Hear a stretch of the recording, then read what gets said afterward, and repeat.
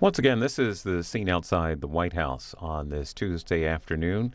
The president is expecting the arrival of the Turkish president, President Erdogan, in just a couple of moments, and we will watch his entourage drive up here in just a moment.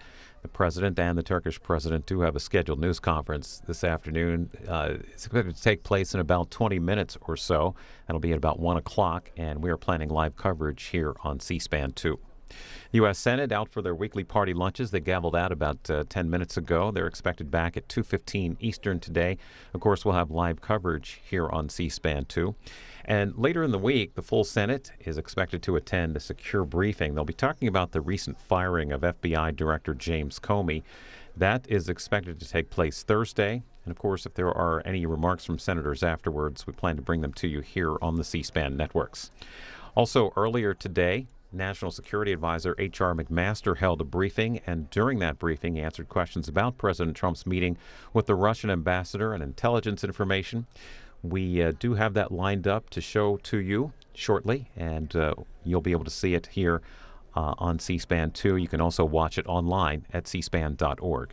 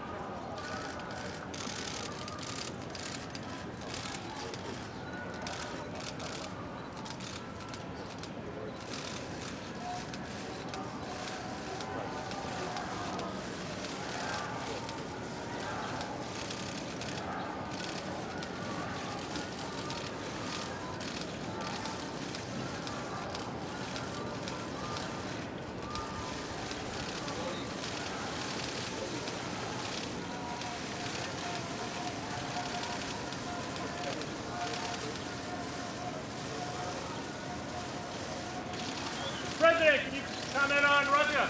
Did you reveal classified information to the Russians, sir? President, Jeff Bridge. Can you talk about Jeff Bridge?